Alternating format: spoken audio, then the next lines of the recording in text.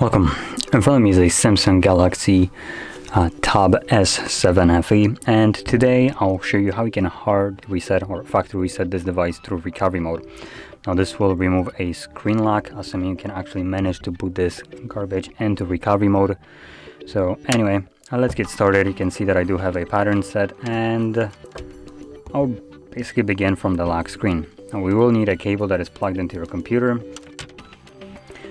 So let's just connect it, and from here we will need to hold power key and volume down because as you will probably notice, you can't turn off this garbage assuming you don't know the pattern or pin or password.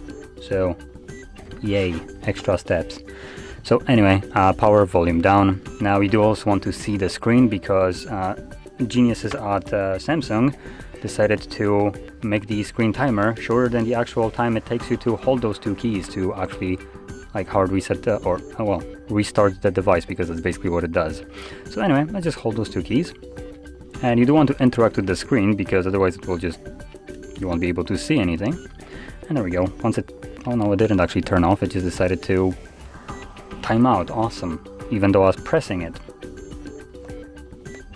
So there we go, let's try that again.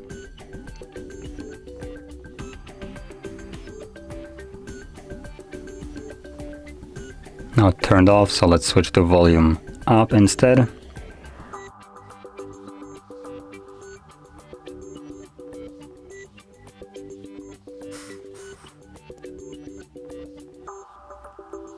There we go, it's finally turning on. It took it only like half a minute.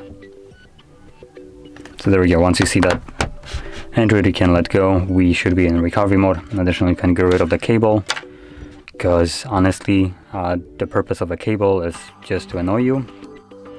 So from here, using volume keys, you can navigate through the options, and you want to select wipe data factory reset. So I'm gonna just volume down. Once it's selected, press power key, then select factory data reset, and here we go. At the bottom you should see for data wipe complete, and reboot system now will be selected by default, so press power key once again. And this will continue the process in the background. Now it will take it about a minute to finish it up, and once it has, you should see the setup screen. So I'll be back once I can actually see that here.